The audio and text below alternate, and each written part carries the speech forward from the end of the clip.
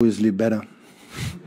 The days, the games before play against Liverpool always was almost a nightmare. So of course it will be missed. So it was shock, like I think everyone, to the news. So I felt when I'm in the news, a part of Man City will lose something. We cannot define our period here together without him. We cannot define our period without Liverpool. It's impossible. Have been our bigger rival. Personally, have been the best rival I ever had in my life. In Dortmund when I was in Bayern, and here.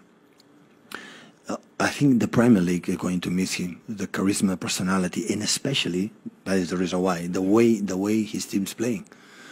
Always had been a pleasure to watch how positive he is in approach. You know, play football, respect the fans. Are going to try it, win the game. It doesn't matter what happened.